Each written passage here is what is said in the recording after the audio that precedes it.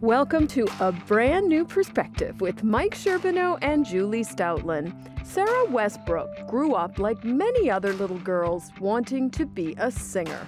Over her lifetime, she's overcome great odds: her parents' divorce, low self-esteem, and the death of her beloved dad. Now, while we all go through much in our journeys, the glue that's kept Sara together is the love of Jesus.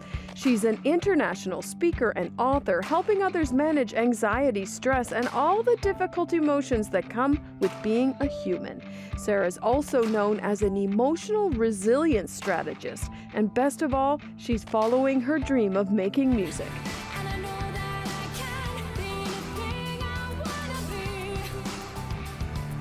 As fellow music people, that's sure something Mike and Julie know a lot about. Hey, we're glad you're with us today. And as we start the road to Christmas, my hope is that you're going to experience a lot of hope through the program today. We've got a great day, Julie. Oh, yes. Absolutely. I have used a quote at different times. Mm-hmm. My first year prof in college said this: your words invite people to live or die. And I've never forgotten that. But many times, if we use a similar comparison, our words give people hope. Right. Or heck, you know? And there's other words we could have used, and you've probably experienced that. Maybe something has taken you down. We're hoping, we're praying today that through the conversations we're going to have, and as I speak on the Advent theme of hope, that you're going to find your feelings are going to be lifted. Yeah. We have an amazing guest to help us today. Well, like we say, it's not enough to just talk about emotions. It's about using emotions as information to get to know ourselves, to live out our values, true characters, and evolve into healthy emotional beings, being accountable and resilient, not sinking into buried shame and guilt that many emotions can lead us to. Here to talk more about this is professional speaker, author, singer, and emotional resilience strategist, Sara Westbrook. Welcome, Sara, to the show today. Oh, it is my pleasure to be here with you. You know, and I'm glad you're here, Sara, and I told you that I wouldn't go off script, but when I realized that you're a singer, maybe we should start with a song. No, I'm just kidding. Yeah, well, I can quickly just grab my microphone here. Yeah, if you right? want. Well. Yeah, okay, and we'll pass. Sara, I want, before we get into the questions today, there's a phrase that was used even as we describe what you do. You're an emotional resilience strategist. Okay, you got to explain that to all of us. It's a bit of a mouthful, isn't it? Mm-hmm. Well, when we talk about emotions, which we all are emotional beings, we all have emotions. I believe that it's not just about talking about them. It's actually learning strategies and exercises to navigate them, to move with them and through them. So when I talk about strategies, it's really looking at our ability to be resilient, to bounce back and move forward from circumstances and the emotions those circumstances trigger as a muscle. And like any muscle, we need strategies and exercises along with consistency and effort to keep strengthening the muscle. So just like a bicep, we need to work it out when it comes to our mental muscle. That is really good. I love that reference to saying mental muscle. It's like strengthening a muscle. It's a really good picture for someone to hang on to. I'm going to keep my mouth shut and ponder that. Okay. Okay, that's good. But I know, Julie, you want to ask a question. Yeah, Sara, it's a big discussion on emotions we're having today. You write about emotional awareness, management, and through to resilience. Take us through how some circumstances in our lives trigger emotions, be they anger, sadness, and how you can help educators, corporations, and people of all ages strategize. No, and I love that you said that when it comes to challenges. So when we think about a challenge and we think about being resilient, you'll often hear an analogy that of, say, for example, a rubber band. You know, probably you've heard the example of, look at a rubber band is resilient. I'm pulling it. It is under strain. It is under overwhelm. But then when the strain and the overwhelm is released, it goes back into shape. It bounces back. But many of us probably look at this rubber band and say, but I'm not a rubber band. So how does that analogy apply to me? We aren't just under challenges. those challenges now trigger emotions. So, unlike a rubber band, we're not just bouncing back from a challenge or a strain. We're actually now, as human beings, triggered to feel emotions: anxious, nervous, scared, overwhelmed, sometimes all of them at the same time. So, looking at it's not just about the challenges in life that happen, but ultimately the emotions that are experienced after that event. And how do you process and move through and with those emotions as opposed to suppressing them or just purely reacting out of them? Here's the, That's a the good question I point, have as yeah. you say that is that, let's say, and possibly it is true, that you're far more resilient than me. And so I look to you, but in doing that, I have a sense of guilt because I'm not measuring up. And I know with the whole struggle with mental health, many times people just feel totally overwhelmed. So how does that resilience connect to them? How do you take people from that spot and bring them up to a higher place? Yes. No, and I think our brain loves to judge and compare. And often we can use that comparison brain we have and actually put ourselves down, sometimes without even realizing it, rather, saying, oh, well, you must have it better off than I do. Or especially when I work a lot with young people, they admit that they'll look at somebody's life, especially on social media, and see it as perfect. Instead of saying, you know what, everyone faces challenges, everyone has obstacles in their life. We might not always see it on the outside, but what if knowing that no one's life is perfect, that we are perfectly imperfect, and that's what's perfect about us, and embracing the fact that although we're not trying to obtain perfection, but we can practice reflection and redirection. That's when the strategies come in, so that you're not thinking, well, I'm not resilient and you are, and I'm not confident and you are. And we're saying, I might not be as resilient yet. And I think the power of that yet triggers your mind to say, oh, there's hope. Right. Oh, I can put in the effort. Oh, if I have a strategy, I can work out that muscle, that mental muscle. So just because I'm here does not mean I stay here forever. It's just I'm still learning. I'm on a journey. And isn't that what life's about? Journey, not a destination. So whenever I'm about to feel down on myself or judge and compare, I say, I just don't know it yet. Or I'm just not as strong at it yet. Oh, I love that. Yeah, that was helpful. Yeah. So let's take a moment and say, how did Jesus show emotion but stay true to his character and values? Well, if we think about all the times that there was circumstances where there was a feeling of betrayal or a feeling of emotion, because he was having a human experience. And us human beings, like Time so eloquently puts, we have emotions. And but if we look at where his choices were made from, was value based, character of compassion, love, the character of acceptance. Those character traits guided his choices. There was times where he definitely would have felt betrayed and upset and frustrated and sad. But the story would have been very different if he allowed his emotions to make his choices. But instead, he allowed his values, his character to guide his choice. And I think that that is a really great lesson for all of us, looking at we do feel emotions, but emotions are not the place from which to make all choices from. That we can feel angry, but we can learn ways to move with and through anger in a healthy way so that we can still make compassionate, respectful choices for ourselves, for our dreams, and for those around us. And that's really, I believe, a skill that is worth practicing. I think you make a very big point there, a very good point about the fact that we work with the emotions, because you do have some people I find that are like, well, emotions are just bad, we should just get rid of them. Like, no, they're not. They're really, really good, and we need to work with it. I think that's a perfect nugget for people to hang on to. Yeah, and I've got a ton of questions based on that. And we're going to come right back after this break as we continue to talk with Sara regarding what does it mean to be resilient and how do we discover maybe the magic key to unlock that door in all of our lives. I am somebody.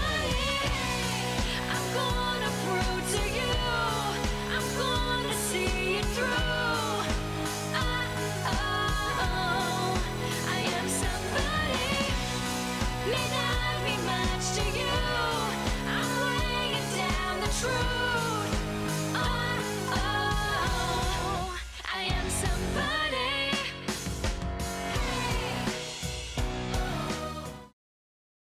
I'm here today with Sara Westbrook. And Sara, as you're talking about resilience, and we all want to be resilient, there's a phrase that I love and I don't love. And it seems like an excuse, but it's also a reality because we're broken people. And it's the phrase, it's okay not to be okay. And so, okay, I just accept that, but I'm dealing with sadness, anger, confusion. Am I going to stay stuck there forever because it's okay to not be okay? Or am I going to bury my emotions, all right, in shame? So help me get out of the dark place. Because even in my role as a pastor, I talk to many people who've stayed in the dark cellar for years. And I'm thinking, it's time to get out of there. How do we get out without making people feel guilty? Okay, I love this. Okay, I'm going to take this moment to do a little chalkboard work on you. I'm going old school professor for a moment here. So this is I'm springboarding off. You said it's okay not to be okay, and this is one of the other sayings you may have heard. It's okay to feel. Oh, to feel. Actually, Okay. yeah, it's okay to feel. So it's okay to feel. It's okay to feel. We've seen this a lot, especially of late. Hashtag mental health matters, breaking down mental health stigmas. It's been really brought to the forefront, especially in the last 2+ years. So it's okay to feel. It's okay not to feel okay. These are not enough. I agree with you. They actually have to be a practice. So when we go back to that mental well-being, that mental strength, that resilience is a muscle, this has to be a practice. Ever caught yourself doing this? Don't be anxious. Shouldn't be so anxious. Don't be angry. Sara, come on, stop being angry. Don't be sad. Stop it. Ever caught yourself telling your own self what not to feel? On a few times, sure a few people- occasions. Yeah. So when I do presentation, it doesn't matter if I'm working with students, educators, parents, corporate, they're all like, yes, I've been there. And I said, okay, so in that moment, are you practicing telling yourself it's okay to feel? If we know that there's emotions, and emotions even have science behind them that can actually be used as information, even focused into motivation, if you're telling yourself not to feel what you're feeling, do you find it helpful? So you your have to know. emotions are real. Your emotions are real. All right. But what if it's not based on reality? Then whose Right, like it could be responsibility on is it to change that? It could be on perspective, right? How you're seeing the circumstance could happen, and now you're creating a story or an inner dialogue. And that also triggers an emotional state. You've hit the nail on the head. So what I ask my audiences who I get to work with is, if you tell yourself not to feel what you're feeling, do you find that that is helpful? That when you tell yourself don't be anxious, it just goes away? And people are like, no. I said, well, what happens? 99% of people say it heightens their emotional state. They start to feel shame, bad and wrong. Now they're spiraling. So why is that not being practiced? It's okay to feel. Oh, I know. Because emotions aren't this. Comfort, right? Like we like comfortable stuff as human beings. You like comfortable pillows, yes? Mattresses. That looks like my Oversized pillow. sweaters. I think you got my pillow right there. And emotions aren't always this, right? Like Right. disappointment, anxious. So maybe we practice without even knowing it, telling ourselves not to feel emotions because we think they're not comfortable, and hopefully they just go away and then we feel comfortable. But I think we get ourselves into a spiral where actually telling ourselves not to feel just adds more disconnect, shame, and guilt, heightening our emotional state, making us feel really down. And so I think that this strategy of telling ourselves what not to feel is actually hindering a lot of people's ability to bounce back. Permission to feel what you're feeling, but you don't have to live there. So the skill becomes, and this goes off what you're saying, and I love that you said this still becomes in emotions are part of the journey, but they're not to be stuck and lived in. We've got to find healthy ways to, yes, be aware of it, name your emotion, but find ways to manage it in a healthy way.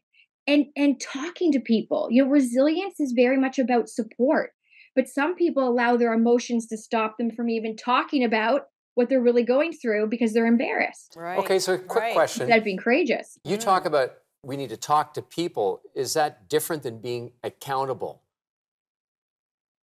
Oh no. So this is okay. So I get where you're going, and I agree with you. Emotions are a reason for a behavior. They are not an excuse for one. Okay, that's a really good point.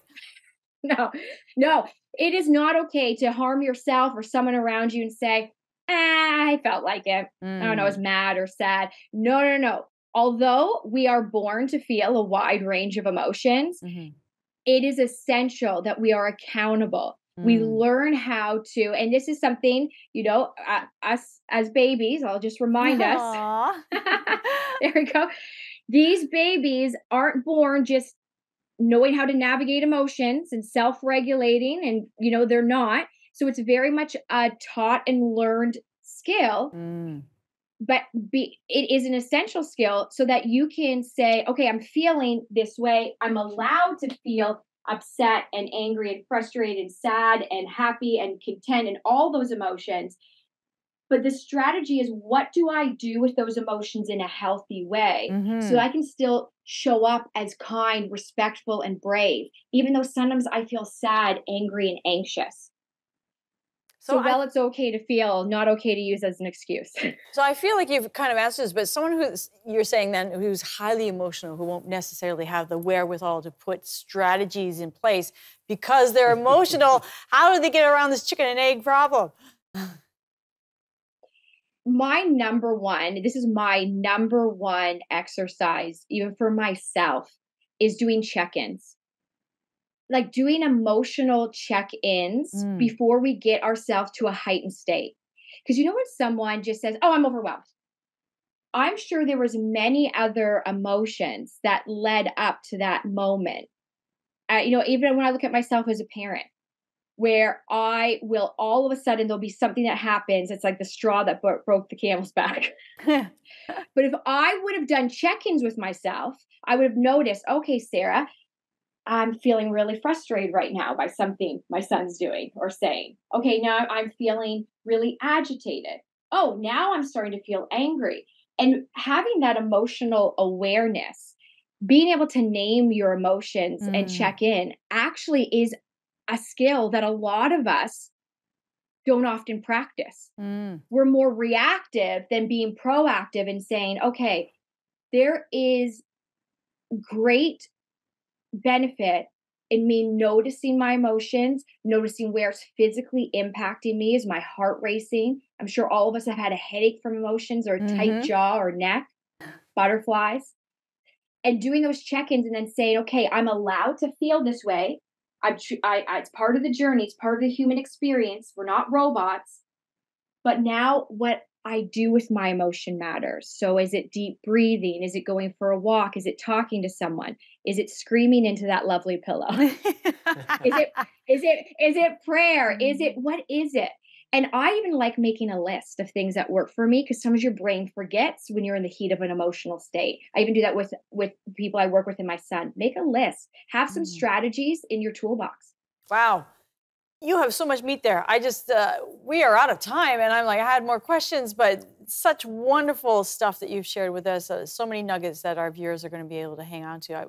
Sarah, it's been such a pleasure to have you on the show today. I think we're going to have you back. Oh, I'm already planning it right now for our next recordings. I hope you'll come back, and maybe you can come into the studio. Will.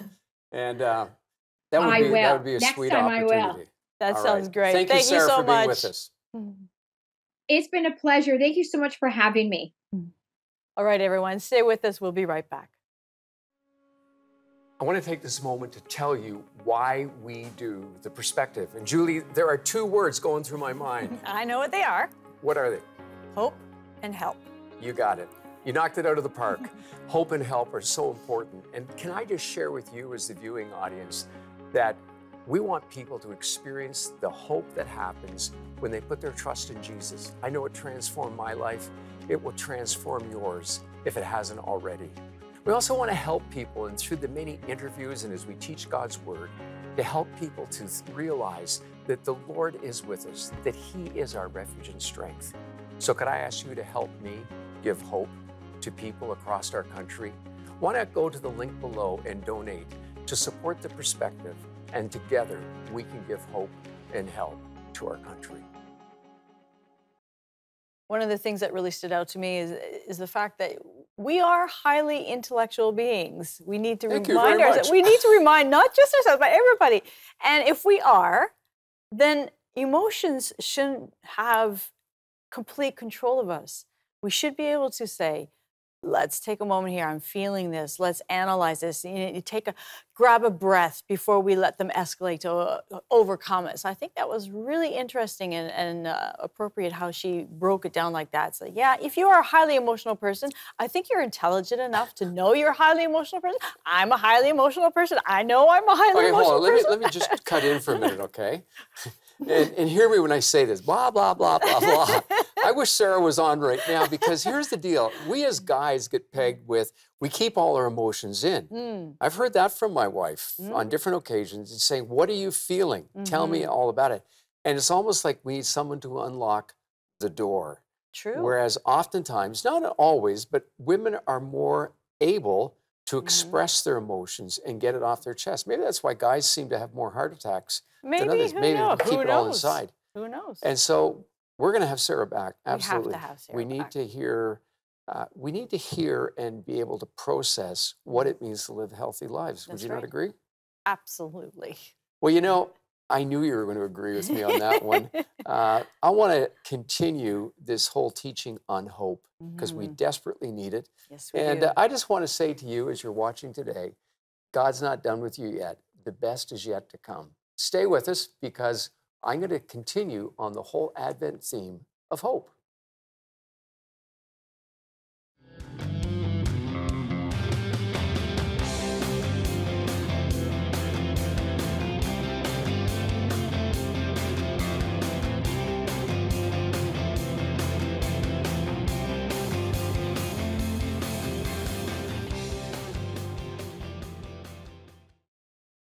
So how was your hope meter today? How is it that you are truly feeling inside? You're overwhelmed with emotion, overwhelmed maybe with that sense of despair that things can't improve, they can't get any better. I love the story that we've been dealing with this past week because it speaks to you and to me. The story of the prodigal son. Maybe better it would be described as the story of two sons. The prodigal son lives the wild life. He takes the dad's money, he spends it all, and then he bottoms out. The older brother gets just ticked off that his younger brother had the nerve, audacity to come home and that his dad welcomed him back. And in the midst of that, the older brother's hopes were dashed, just as the younger brother had his hopes dashed when he ran out of money.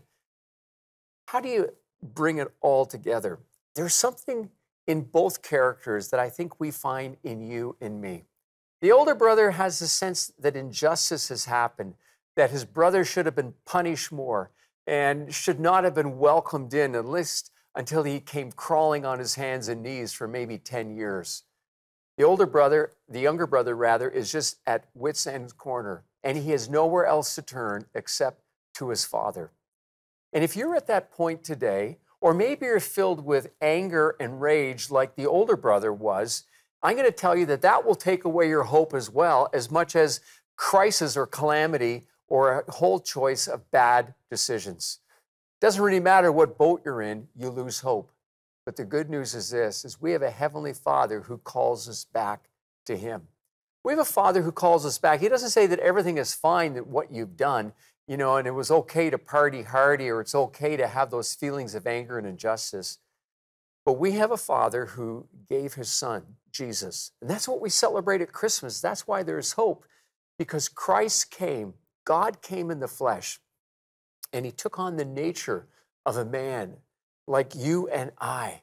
And as a result, a Savior has been born, and it has given the world hope. You know, the angel's declaration, glory to God in the highest, and on earth, peace, goodwill among men. Well, the only reason we can have peace in our hearts is because of the amazing hope that God gives us. What we find in the story of the two sons is that hope is redefined. I've written down here that hope is the general feeling that some desire will be fulfilled.